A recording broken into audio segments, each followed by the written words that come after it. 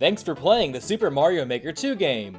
Last time we showed off some of your own rejected update ideas from the comments, and since you enjoyed it so much, we are presenting even more of your own rejected updates, so let's-a go! We know you're tired of the boring Magic Koopa, so we're introducing Magic Koopa Variations. The red Magic Koopa will turn the entire screen's blocks into spikes.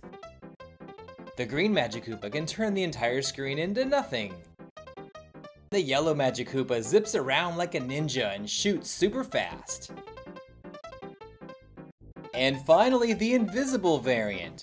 You won't know he's there until a spiny falls on your head. Are you ever building a level and just can't decide what to put into a question block? Well, worry no more because we're giving you the everything block. When you hit it, literally everything comes out of it. We realized that Bowser just isn't much of a challenge. I mean, look at this. You don't even have to move half the time and he won't hit you. So we decided to beef him up. First, we're giving him rapid fire breathing. Next, we're giving him hammers to throw like in the original Mario Bros. Then we're giving him a rocket launcher. You might ask why, but then we would ask, why not? Now we can assure you that next time you see Bowser, it will not be easy. The propeller is nice and all that it spins to make you go up, but now we've added a variant that spins in the other direction and shoots you downward instead. We know how upset you were to find out that some of the story mode clear conditions aren't actually available when you make levels, so we fixed this problem by removing them from story mode. Now you can just pretend they never existed.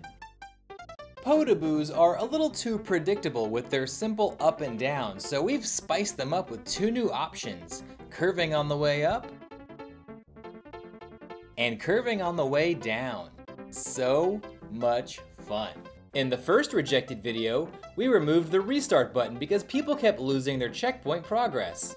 Then in video number 7, we removed the exit button because people kept accidentally exiting the level.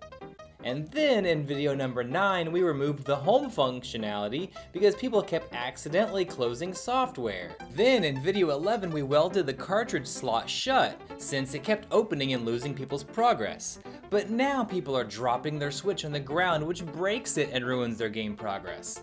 So now we've added a patch that when you play Mario Maker 2, it coats your Switch in Dargonite, the Marvel Universe's strongest known metal. So now if you drop the Switch on the ground, there's no possible way for it to break. Problem solved. Now it's your turn. Be sure to comment your own rejected ideas and it might be featured in a future video. Thanks for watching.